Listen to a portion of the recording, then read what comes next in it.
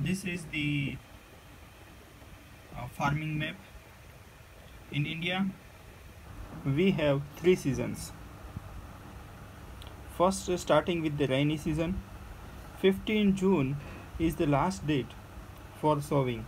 Before that, here, April, May, you have to prepare your land, and on the 15th June, you should be ready to sow it and get it sown on the dry.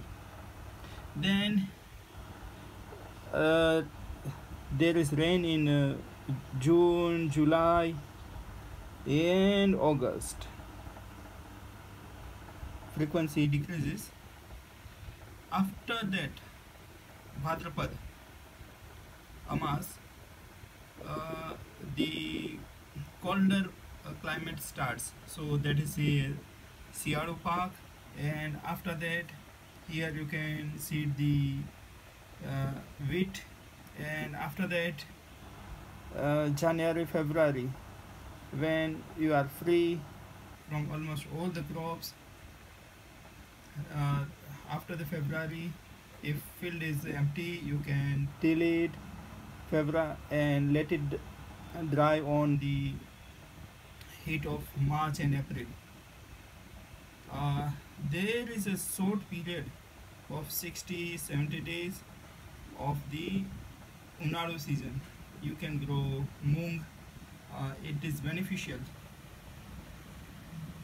for the health of the soil. So this is the circle, and it is a constant thing. You have to constantly monitor. When you sow your crop, you have to mark English as well as our Desi Samvat.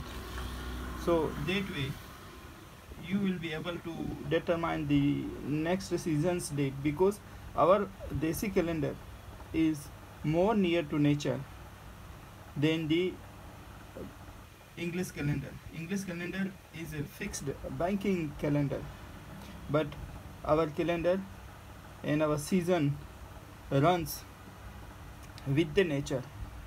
So this month does not correspond to exact English calendar, but you got to chart it out each year and determine your sowing pattern. So if you miss the deadline of 15 June, you miss half revenue of your field. Here water is plenty. You don't have to give the water. Only thing, you have to timely seed it. In this Siyaru crop, you have to water it constantly. In this Unadu crop, there is less pest, but you have to water it, and there is a preparation of the field in March, April. So this is a constant work. You cannot let it go without sowing. So whoever runs this field has to sow it time to time. When you are using tractor, you have to be careful that you are not wasting your diesel. There should be no grasses. One or two times put the weedicide and remove it. Grass are the harmful for farmers growing. Anyway, these are the seasons. Thank you. Follow it carefully. Make a chart. Each year make a chart and have a ledger where you write down what pest you have encountered, what problem you have encountered, what was the water level, what was the electricity and other machines, what was the machine failure, what was the other problems you encountered, and what input cost you gave, and what output revenue you got.